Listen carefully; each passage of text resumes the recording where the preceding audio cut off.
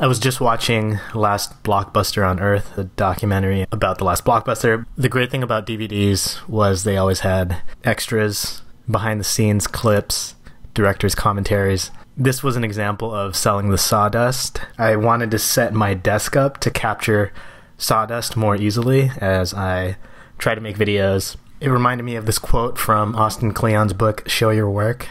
He says, "Once a day after you've done your day's work, go back to your documentation and find one little piece of your process that you can share." I added a blue compass arm to my desk so that I can attach a ball head, which lets me attach a camera to it. Now I can easily record videos as I draw on my iPad or record myself doing things on my laptop.